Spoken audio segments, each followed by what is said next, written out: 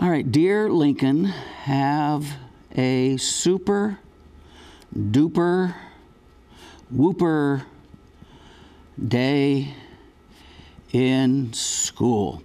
Of all the good things that you sign it, I gotta sign it, Dad.